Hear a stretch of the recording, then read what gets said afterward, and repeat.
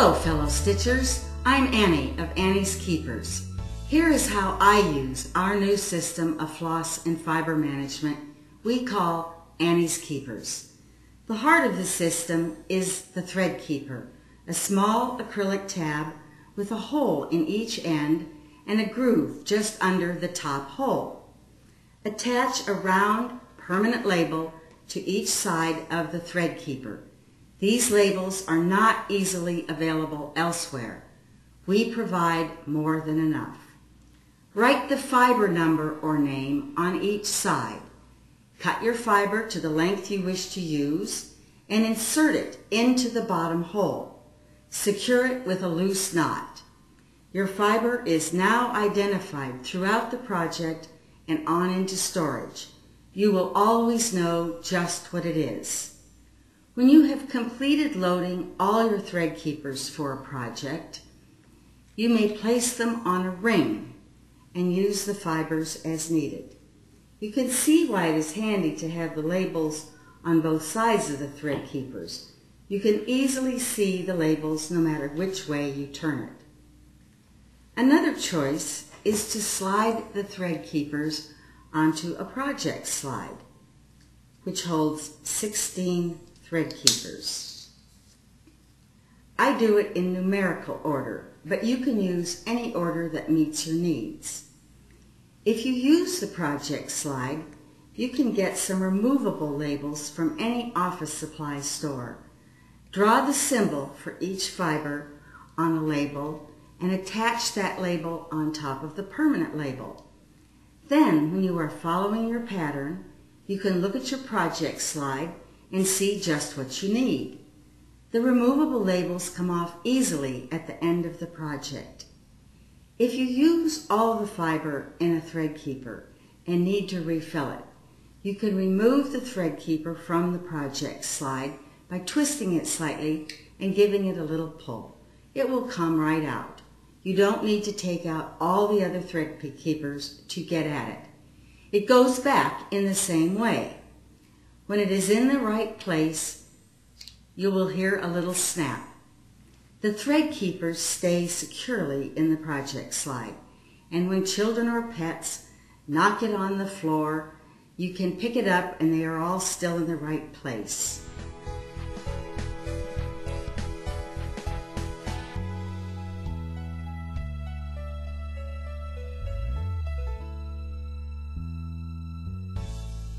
Here is how I use the needle keeper. Write your fiber numbers and symbols in the spaces provided in the heavy paper strip. As you can see, we have marked the spaces on both sides of the strip. The strip then slides into the dovetailed slot on the top of the needle keeper and lines up with the lines on the cushion bar. You can then load as many needles as you like, putting the needles in the space on the cushion bar, which is just above the identifying number and symbol.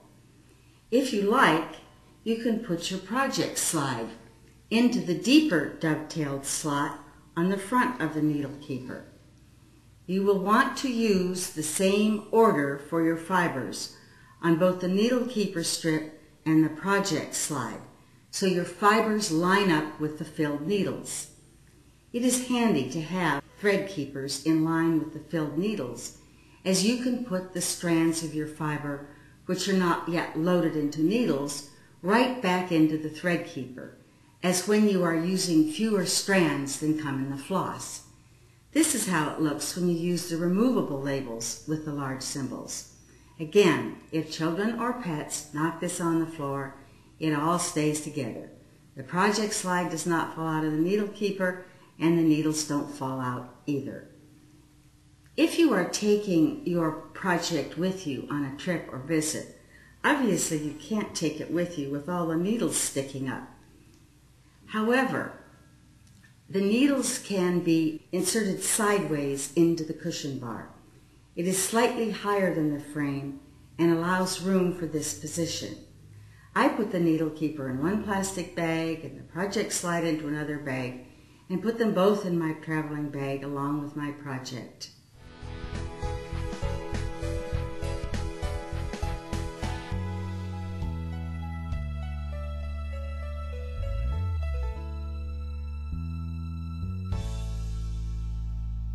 Here is how the storage system works. When you are finished with a project, you can place the thread keepers with the unused fiber onto a storage slide. It is much like the project slide, but it has hooks on the ends. These hooks fit into a hanging file box. Here is mine. I use a plastic hanging file box because it is easy to handle. You might already have one, or they are easily found at variety stores or office supply stores. A metal file box would also work. We recommend against a wooden or cardboard box. Wood and cardboard absorb moisture and emit acid, which can damage your fiber. We are all very careful to use acid-free matting when we frame our finished work, and it is just as important not to have your unused fiber in contact with wood or cardboard. We provide labels for the storage slides. When you are putting the label on the storage slide, it helps to make a little crease in the label with your thumbnail where it goes over the edge of the storage slide. The label has room to write on both the top and the front of the storage slide. Here is a filled storage slide, DMC 162 to 224. There are some missing because I am using them in a project. The thread keepers come in and out of the storage slide just like they do in the project slide. In my box, I have 750 different fibers. You probably don't have that many, or perhaps you don't want to transfer everything you have at once. If you have extra room in your box, you can get plastic hanging file folders and put extra fabric or patterns in them. You can keep and use all kinds of fiber this way. Here is silk, Rainbow Gallery metallic, Krennic metallic, wool for crewel, and my favorite, pearl cotton for hardango or whatever else you use it for. An entire ball of pearl cotton will fit into a thread keeper, both anchor and DMC.